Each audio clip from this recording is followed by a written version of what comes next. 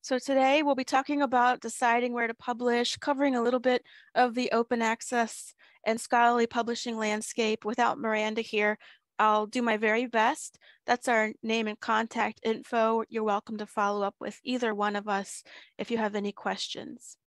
And today we'll be talking about the scholarly publishing landscape, open access and traditional publishing, and then deciding where to publish. Thankfully, in today's technological world, there are a lot of tools, a lot of options, and the library's support for your publishing journey, because it's not always easy to make sense of how to start.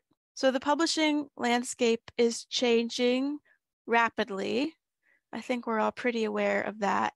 And it's a huge industry. So science, technology, and medicine, academic publishing market is a $20.4 billion industry. And there are some links here that I can drop in the chat toward the end of the class. And their profits are astronomical, 35% and up for the big deal purveyors like Elsevier, Springer, some of those big publishers that you've heard of before probably.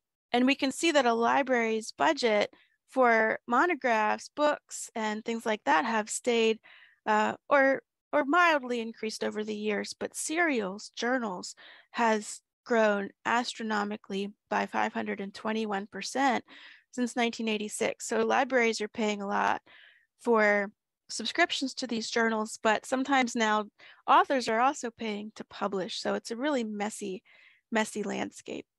We're familiar with scholarly publishing, with subscription publishing. We've seen this just browsing the internet. If you end up at a news site like the New York Times or the Los Angeles Times, and you'd like to read an article, you often find that you've reached your limit and that you need to pay. And scholarly publishing in journals is not that much different, although it can be very frustrating. And I will say, since you're an affiliate of Towson, you should never have to pay for a PDF, because if we don't have it in our collection, we can get it for you through interlibrary loan. But often, especially if you go in through the web, through Google Scholar, you'll run into this page where you need to pay or sign in with your institution because we have a subscription. So let's take a look at research articles and what's going on in this area. This is just an infographic I really like. So we may be familiar, especially since COVID, with the concept of a preprint. So preprints are often prior to peer review, shared in a repository, sometimes for open comment, sometimes prior to submission to a journal. And they were important during COVID because things were changing so rapidly that we needed to have this kind of publishing in order to make decisions about healthcare and practice. Then there's a postprint, and this is the peer-reviewed, author-accepted manuscript that is often prior to copy editing or formatting for the journal. And the postprint, we'll find with open access, is frequently what you're able to share in a variety of different ways. Then they get formatted, copy edited, typeset for the journal, and that's the published version. That's what we're usually looking at when we're finding it on the web, on the journal's homepage. And this can be in different types of journals. We'll talk about open access, hybrid, and subscription. We talked about the versions of research articles. The preprint precedes formal peer review, can be made available in an archive, and we've seen just an explosion of archives like Archive, medRxiv, bioRxiv. I think there's an arts and humanities open access archive. And sometimes posting is required by the funder. Sometimes the journals require you to take down your preprint upon publication. And some researchers can annotate others' preprints. For example, there's a site called Faculty of 1000, F1000, and that invites reviewer comments.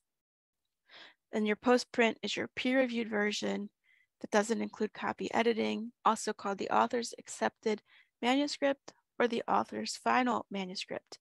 And you can find these in places like PubMed Central, sometimes your institutional repository like ours, which is ScholarWorks. I'm not sure I'll do such a great job of explaining it because I find it confusing.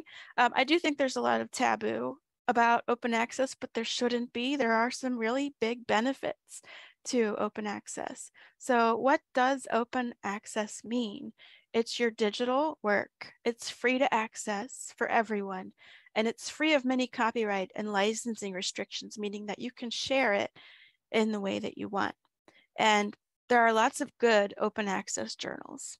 So let's look at subscription publication model versus an open access publication model, and we'll see that they are not entirely all that different. So both subscription and open access have an editorial board that oversee the workings of the journal, are peer-reviewed in a transparent and reproducible way, are indexed in major databases like PubMed, Scopus, JSTOR, etc., and they can be profit or nonprofit. Now in subscription, who pays? The readers, like we saw in that screenshot, where if you wanted to access, you paid $30 for a PDF or something like that. And the copyright is usually held by the publisher. So that's your traditional subscription model. In an open access model, the author pays sometimes. These are called APCs, article processing charges. Authors retain the copyright so that they can share it in a way that is appropriate for them, and it's open to the world. And we're seeing this more and more with open access mandates from the National Institutes of Health and the National Science Foundation and others, where any federally funded research is required to be open access without an embargo period and without restrictions. So let's try to talk about the different types of open access. And there's more than just green, gold, and hybrid. I think there's bronze, there's black, and a couple other, they've used colors to categorize the types of open access. So green would be open access that is repository based, so sharing in PubMed Central or ScholarWorks or one of the archive sites. And this can include pre-prints and post-prints. Gold open access is journal based. So it would be either fully open access or a hybrid journal. Sometimes, but not always, a publisher might charge for ensuring that the manuscript is published open access with those article processing charges. And this is my least favorite, because then if they're a hybrid journal, not only are they collecting subscription fees from institutions, but they're also charging article processing charges to authors. So in a way, it's double dipping, right? So that's a traditionally subscription journal where some of the articles are open access for another fee to the authors. So why would you publish open access? If you don't want your research behind a paywall, so you want to make your work findable by others in your field, citable, there's a citation advantage. So this article by Langham, Putro, Backer, and Riegelman, who are librarians actually, is the open access citation advantage real? They found that 47.8% found that it did exist, which means that if your work is open access, it's more likely to be cited because people can find it and people can use it and there's no paywall. And you may be required to publish open access, especially if you're getting open access funding. So let me just click on this link. Sherpa Juliet is part of a trio of tools that helps us understand researchers' open access policies. So if we wanted to look for a funder policy, and I apologize for my bias since I'm the health professions librarian, I'm going to look for the National Institutes of Health and search. And so this will explain to you a little bit more about their open access policy, permitted embargo, where you can archive your work. It can be really hard to make sense of, so a site like Sherpa Juliet is really helpful. The next thing I wanted to show you are author rights, and this is just an example from a journal from Elsevier, which is just a major, if not the biggest publisher. So they give you an overview of their copyright, author rights, and more. But if we scroll down to compare, if you publish open access versus publish subscription in their journal, really it's all very much the same. You retain, let's see, author's rights in Elsevier's proprietary journals Whether you've published open access or published subscription, you get to retain patent and trademark, retain the rights to use your research data freely without restriction, receive proper attribution and credit for your work, reuse the material, use and share for scholarly purposes, publicly share the preprint, we talked about preprints, on any website or repository at any time. But when it comes to the postprint or the author's accepted manuscript, open access you can, and subscription you can do it if you use a Creative Commons license. In open access, you can share the final published version, but you can't with subscription. And in with copyright, you can retain the copyright with open access, but not with subscription. So just to show you, there's not that many differences. And sometimes it just comes down to the version that you can share. Sherpa Romeo is another really great site related to Sherpa Juliet. Get it, Sherpa Romeo and Juliet. And this one talks about author's rights. So I'll paste that here. And this is where you can look up a journal or a publisher. So let's just look at health affairs, see if they're here. So you're going to publish in health affairs and you'd like to know what your rights are as an author. They're going to tell you mostly. So it'll tell you that it has an open access fee. This is an APC, an article processing charge. There's no embargo. The copyright is for the publisher. Publisher owns the work. And you can investigate. There's different pathways. So this helps you investigate a journal. So this has been incredibly helpful to me to provide guidance to people who are looking to publish and understand how they can share. And then we've talked a little bit about repositories. I'm keeping it on presenter view just so I can get to these links. So repository makes your work open access, and I'm gonna try to get there. This is our Scholar Works at Towson open access repository, and you can submit here. Just need to log in with your TUNet ID. So if you did want to archive your author accepted manuscript or your post print, you're welcome to do that. And PubMed Central, which is if you are working with NIH or NSF, you're probably going to end up with some of your work in PMC, PubMed Central, which is the open access archive that's included in PubMed, the major platform from the National Library of Medicine. Hopefully a takeaway from today is that you'll walk away knowing that the library can support you in your own decision-making. The librarians can visit your department to educate on open access models, traditional models, choosing a journal for your work. So that's what we hope to be here for. And yeah, just talking about open access and everything, right? It's a business model. If it's listed in DOAJ, which is the Directory of Open Access Journals, it has to meet their transparency and best practice guidelines. And if it doesn't, they'll take it off their list. So if you're searching for an open access journal, here's the guidelines for transparency and best practice. So having transparent peer review and all that. But if we go to the search function and look for I'll just do music. So we got 122 journals. Now you can look for the ones that have the DOAJ seal, which is just that extra level of quality assurance. You can also look for ones that don't have an article processing charge, or ones where the author retains all rights. And you can see it gets much, much, much smaller, but they have gone through at least a vetting process to be listed here. At least that's my understanding. So that's one tool that has come up then. Let's see, and actually that was my next slide. So it's an excellent resource if you're looking for and being encouraged to publish open access. And then deciding where to publish, this is something that librarians do a lot of. If you come to us and say, well, like I got an email from a journal, but I've never heard of it before, we have ways that we can look it up. So what I normally do, first just Google the journal, because I actually did this for someone where I went to the website, and at the top of the website, it looked like a normal journal, but as you scroll down, it was talking about beer and brewing, like totally off the map weirdness. So it was kind of just like a shadow website and clearly not a real journal. So just Google the journal, take a look at the website, make sure it makes sense.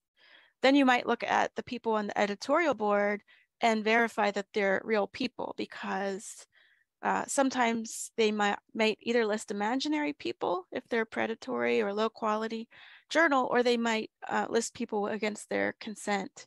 So you might see somebody you know, but you might want to verify with that someone you know, are you really an editor on the editorial board for this journal? Another trick I really like is checking Google Maps for the publisher location and doing Street View, because sometimes you'll find it's like an open field in the middle of nowhere and it's a made up address. And in that case, I would be a little suspicious. You can make sure that they have clear policies. So you want to see a peer review policy listed there, and like the time for turnaround, the name, the percentage of acceptance, like what you should expect from this journal. Everything should be clear. And you can always ask us. And then there's a lot of hot buzzwords going on right now. And in my opinion, there's a big difference between what would be considered predatory, AKA fraudulent, and what's just maybe a newer journal or a lower quality journal or a journal that's just less recognized. So the fraudulent journals, yes, they're the ones that are sometimes sending you these emails trying to get you to publish, and then you publish there, there's no peer review, you're stuck with how to retract it, or get it back so that you can publish it somewhere else. So it can be very scary, and it's a real problem in academia. And Miranda, my theoretical co-teacher today, would call this phishing. So it really is just like phishing. They're looking for you, they want your money, and they don't care about your reputation. Versus low quality journals, these might charge a high APC, article processing charge, or a low one, or sometimes none at all. So it can be hard to tell. And then they might publish at extraordinary rates. And actually, yeah, Miranda put the link here, but this just happened recently. Clarivate, who's a huge publisher, just continued a journal from a publisher called MDPI, because they were publishing like 3,000 articles a day. So I'm going to put a couple links in the chat that you can investigate. And so they were publishing hundreds of thousands of articles per year and conflating their metrics, right? They were having these huge impact factors, but can you really have quality work when you're doing that? So these two articles talk about these open access mega journals and some of the problems that they're creating in academia. And I won't go into a lot of detail on that. I'll let you read it on your own. Yeah, she put paper mills, that's true. So how can the library help? It's one of my favorite things to do. If somebody comes to me with some questions about a journal, I'll look in Sherpa Romeo, which shows you your author's rights. And I showed you that already. We can look at a couple other tools today, but everything is also linked here. So Sherpa Romeo shows you your author's rights. And then we also have a subscription to Cabell's, Journalytics, and Predatory Reports. It used to be called the whitelist and the blacklist, but now they call it Journalytics and Predatory Reports. And let me show you how to get to it from our website. On our website, it's a database. So we'll go to databases and we'll go to, here we go, no apostrophe, Cabell's. So we'll go into Cabell's. And the sad thing for Cabell's is it's limited. There's nothing really here for health or nursing, but you might find computer science. You'll probably find business economics, education, some other things, interdisciplinary. So if we looked for education journals, we can do that. Let me make it a little bit bigger. And some of these are not really very fleshed out, but if we looked at one, let's say Abacus, we see the publisher is Wiley. We see it has an ISSN number, which all reputable journals should have. We can read more about the journal and go to its website, verify that it's a real journal. And then down here, it gives you some little icons and metrics. So it's saying the peer review for this journal is double blind. You can expect 2 to 3 months for peer review with comments, 9 to 12 months for publication. There's a plagiarism screen. And then you can go out to the journal website. I'm going to have a lot of tabs open. So that's the actual journal website. And here's where you should be able to find the editorial board, the peer review process, and more. And I won't go into all that. Up here next to Journalytics, which are quote unquote the good journals, we have predatory reports. So these are journals that have a strike against them based on criteria. Again, let's just look at education. Maybe let's do business this time. All right, so 9 violations. And what are those violations? Let's look at this one. This is an open access journal. Academic Open Business Management and Information Technology Research Journal. Computer Science. And the violations are here. The publisher hides or obscures relationships with for-profit partner companies. Insufficient resources are spent on preventing and eliminating author misconduct, repeating plagiarism, self-plagiarism, manipulation. No editor or editorial board is listed. No clearly stated peer review policy. Missing issues, missing articles. No address or fake address. These are pretty big violations. Poor grammar. So you wouldn't want your work in a place like that. And so you can always check out predatory reports. Let me just look for another one. Here's one with 6 violations. No editorial board. No policies for digital preservation. They solicit people who aren't in the field. So that's Cabell's, can give you a good snapshot.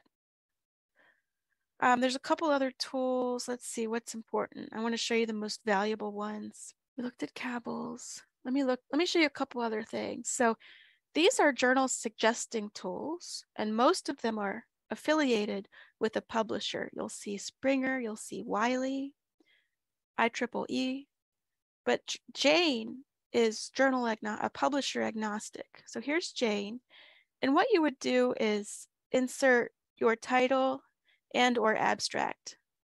I don't have one made up, so let me just grab one from PubMed. I had this open already. I'm just going to grab a block of text and go back to Jane, Journal Author Name Estimator. And I admit this interface looks a little old, but it does work. And so I've entered in some text, and I'll say find journals. And here we get a list of journals that are that kind of match up with my topics here. So the first one is knee surgery, sports traumatology, arthroscopy, and it's Medline indexed. And Medline indexing can be a mark of quality because journals that are indexed to Medline go through a rigorous vetting process. If you don't see Medline indexed, you might see PMC. Again, that's PubMed Central. You might see high quality open access. This means that it's listed in the Directory of Open Access Journals. But let's go back and look at maybe a publisher one. So here's Wiley's Journal Finder, Patello, Femoral Pain. All right, this should help. And it's going to go, okay, so went through my text and it's recommending some journals to me. These are Wiley journals. So if you want, Wiley's reputable, right? It's a reputable publisher. So you might go through these. And so when people come to me with an article and say, I don't know where to publish, this is one of the things that I might do for them. And if we go back, I won't show you all of them because there's at least half a dozen, but there's a bunch here. So you could try them all depending on your discipline, depending on your topic. Then there are some big sites like Journal Guide and Simago that kind of show you comparisons across journals. So Simago is pulling data from Scopus, but it's made by some university researchers in Madrid. And if we were to look up journal rankings, we can start up here at the top. Then you can drill down to subject areas. So they have arts and humanities. They have earth and planetary sciences, health. Let's look at arts and humanities. Then you can drill down even further. It does have ads, unfortunately. Let's look at history. And we get a list of journals here based on SJR, which is a Scopus metric, much like the journal impact factor. and an H-index. So some different metrics for the journals and some measurements of their citations and publications. And you can link right to them. So you used to. Yeah, that's the journal. So it helps you get a good idea. Sometimes if you land on a publisher's website, it says we're indexed in PubMed. Doesn't really mean anything. They might be lying. So please verify that it actually is indexed in something meaningful to you.